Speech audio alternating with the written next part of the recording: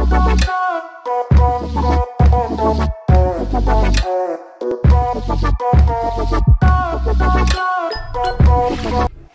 guys! Welcome back to my channel. For today's vlog ay may mga bago tayong susubukan.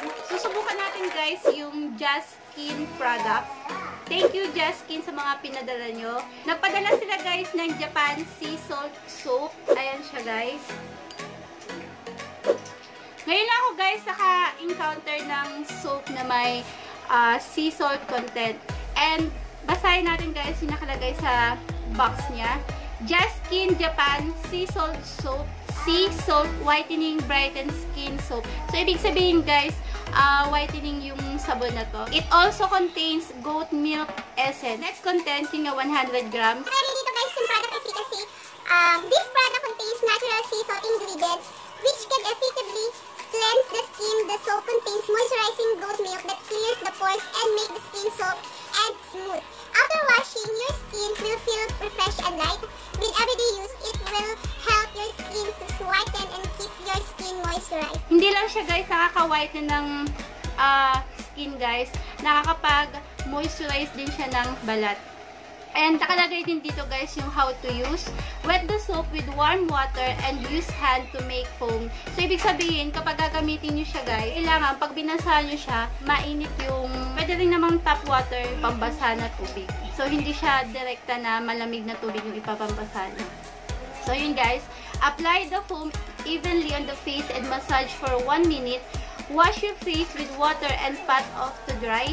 After washing, your skin will feel soft and smooth and will look brighter and whiter. So, yun guys, yung product shelf niya is 3 years. See, open na natin siya.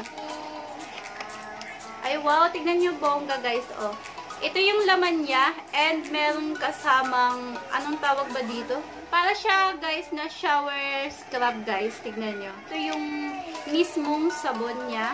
I-expect ko yung sabon niya is parang may pagka-pink. Pero hindi pala.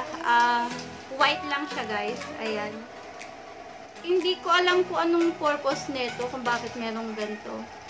Siguro kapag hindi na gagamitin, dito na lang din ilalagay yung sabon dito guys. Kasi may tali din siya guys. Tignan nyo.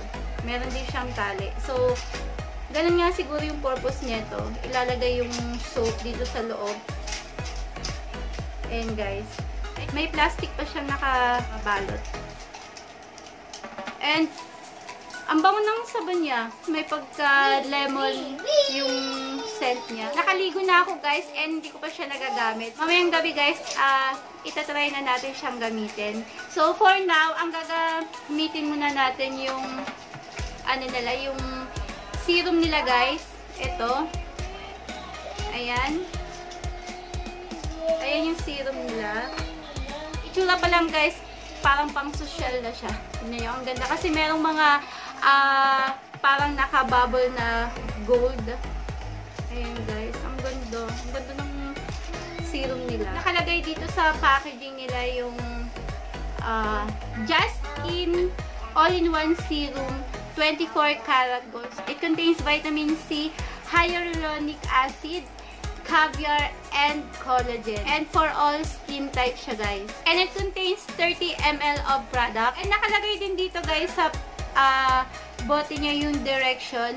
After cleansing, apply 3 to 6 drops of 24K JAS serum to the palm of your hand and apply evenly on face, neck, and body. Gently massage until absorbed. So, yung efficacy niya guys, very effective formulation for skin hydration, rejuvenation, whitening, and anti-aging. Hyaluronic acid is good for anti-aging, lalo na dun sa prevention of fine line kapag moisturize din ng face. And also yung caviar, anti-aging din siya and brightening and moisturizing din guys. Yun guys yung mga nabibigay na benefits na mga ingredients na meron dito sa serum ng JAS SKIN. Pala ko, gagawin ko siyang makeup base. Tignan natin guys kung nakakapag-brighten nga siya ng face. Ay, ang bongga. Tignan nyo yung packaging nila. May pump na din yung serum nila. Ang nakalagay dito guys is 3 to 6 drops yung kailangan.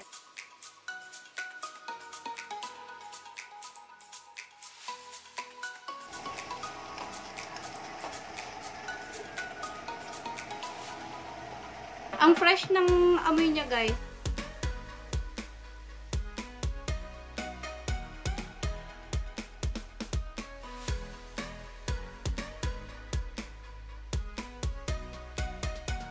Ang bilis niyang mag-set, guys. Hindi siya malagkit. And meron siyang parang cooling effect. Malamig sa balat. By the way, guys, yung presyo nito is 489 pesos. And yung sabon naman nila, guys, is nagko-cost ng 249 pesos. And meron din sila, guys, na package, yung combo. Pwede nyo siyang mabili ng itong dalawa, guys, for 699 pesos. Ang gagamitin ko, guys, yung BB cream ng crayons. Ito.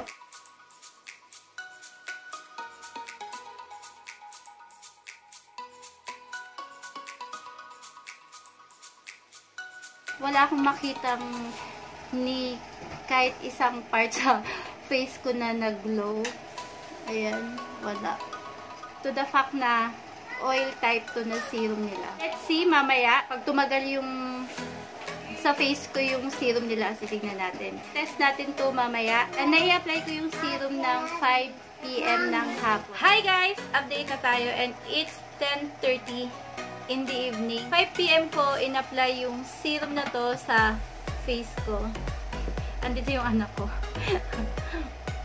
Huwag ka makulit ha. Halos nasa 5 hours and 30 minutes na nasa face ko yung serum. Nung una, medyo na-disappoint ako kasi nung in-apply ko siya, wala ako ni isang nakitang nag-glow. Pero nung 7 PM na, so halos 2 oras na nasa face ko yung serum. Nagulat ako guys kasi as in talaga makikita nyo guys, ipa-flash ko yung photo ko dito ng 7 PM. Akalain nyo para kang gumamit ng highlighter dito guys. Ang dami dito. Tapos dito, lalo na dito sa nose ko. Brighten up nyo yung face ko guys.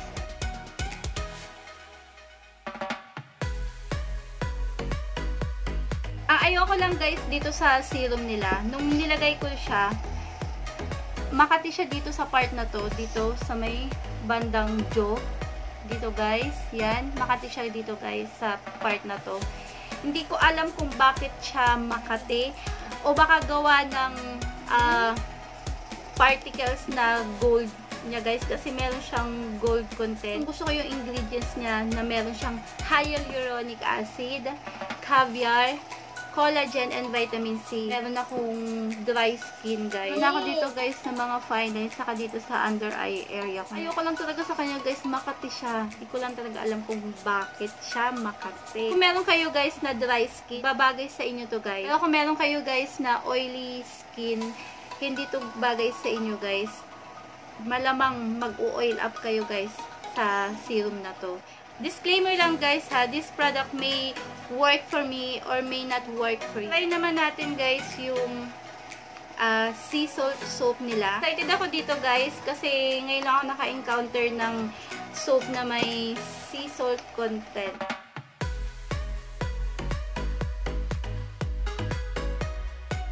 Ang bango.